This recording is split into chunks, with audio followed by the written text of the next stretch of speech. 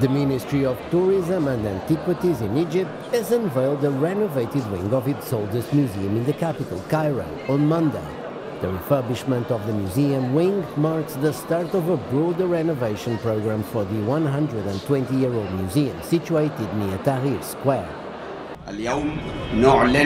Today we announced the completion of the first phase of the Egyptian Museum in Tahrir Square's renovation, as we are delivering a message to the whole world that the Egyptian Museum in Tahrir Square is still developing.